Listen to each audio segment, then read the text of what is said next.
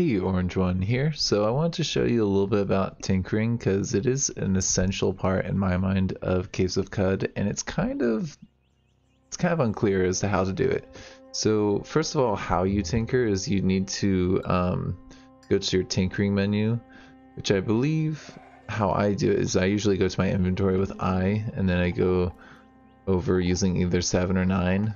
And there is probably a button that goes straight to it, but it's the tinkering tab. And so you can have all these things that you can tinker.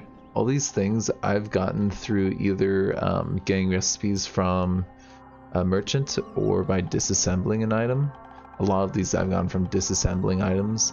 But I can, as you can see, this is a late game character. I can make all kinds of grenades, I can make guns, I can make energy cells. It's really, really nice, but you need to go to this menu, and if you want to make something, you will see the item and the scrap's color coded over here. So if I make one acid grenade, it's going, oh, actually hold on, give me a second. So yeah, if I click on that and I press space, then that will use up some of this scrap here. And I can also modify some items, so if I want to scope something, or yeah, if I wanted to get like a scope on the sniper rifle, I would just need to do that and hit space or enter on that. How you get some of those bits is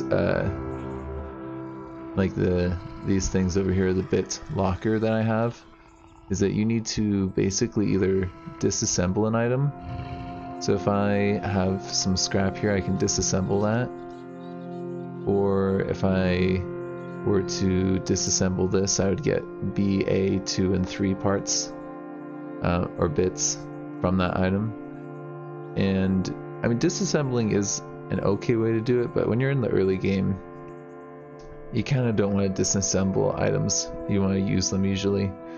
But what you can do, a skill that I would highly recommend that any tinker gets, is Scavenger. It lets you step over garbage and rifle for scrap in it, and you can also get more scrap from robots, which is a good source of scrap. I mean, early on you're not going to be killing a lot of robots, so that's kind of not a big deal. But if I go over this trash here, you can see I'm rifling through it, didn't find anything.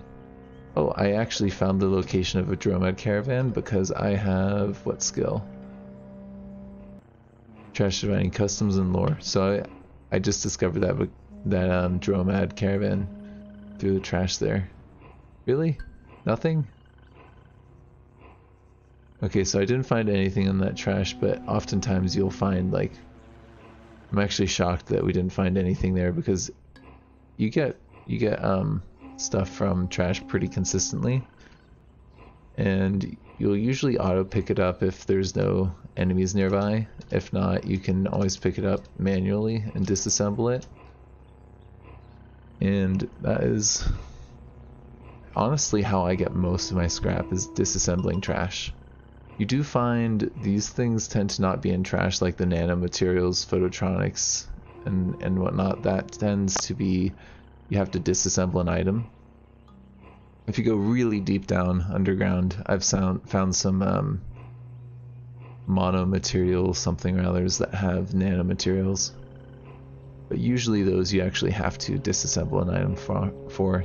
So if I was trying to get one of those rare pieces of scrap, I would need to disassemble something like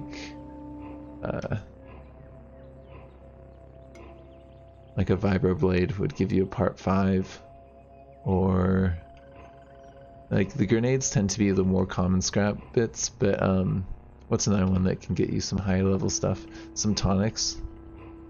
Like I think I got my first source of 5 from a Sphinx Salt injector, which, to be honest,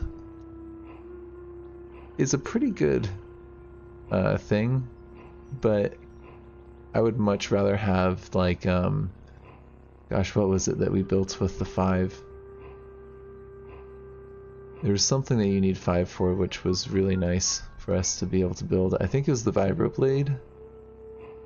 Requires a 5, yeah. And then, oh yeah, I modded some armor, which needed a 5. I could scope the laser rifle, but I don't really want to. Yeah, it was this this fullerite that I used nanomaterials to make it reinforced, so that was kind of cool. Don't worry about like the rhyme and reason. It's kind of weird as to what bits do what, but you can use bits for building things as well as repairing it if it gets damaged. Yeah, I'd say. Oh yeah, one more thing I wanted to go over was early on, most of my tinkering is for grenades.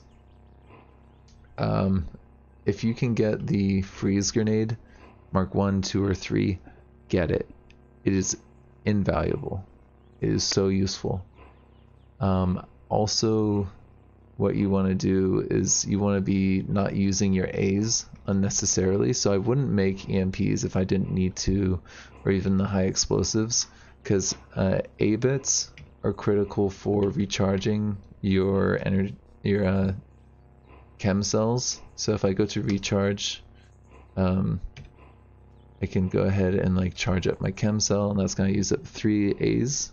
And even this late in the game, I only have like 40 A's. So you want to hold on to the A's really for recharging chem cells. If you can get fidget cells, I like those, and I like solar cells because you don't have to use your A's. Those are kind of hard things to come by.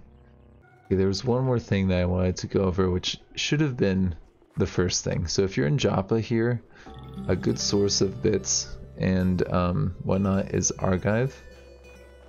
He actually gives you some quests as well, but you can see that you can get item mods, you can get chem cells, you can get all kinds of blueprints. They're very expensive, but besides reverse engineering, this is the only way you can get blueprints really.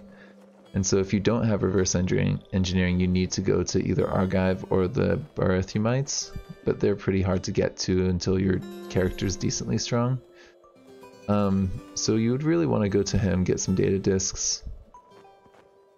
And oh, there's one other source of data discs. If you go to skills and you go to tinkering, when you get tinkering 1, 2, and 3, you actually get a choice of a...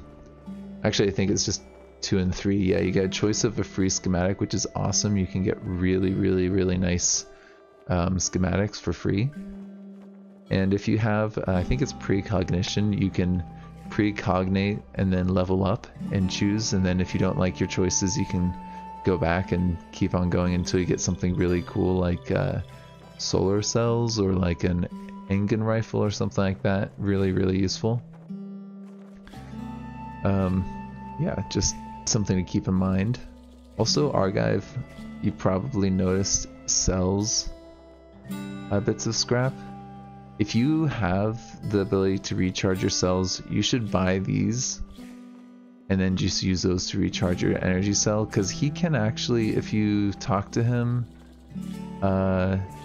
he can actually also recharge for you items, but it costs a lot. So if I wanted him to recharge this, I would need 20 drams of water, which would kind of make sense. If you can do it yourself, you probably could. You should. Okay, actually no, 20 drams of water will fully recharge these.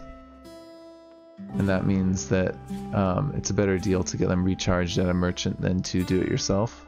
But it's good to have some of these when you're in a dungeon and you're deep down there and you can't get out and you want to get some power back for your items. Alright, yeah, I think that's it at this point. Thank you for joining me. This has been Orange One.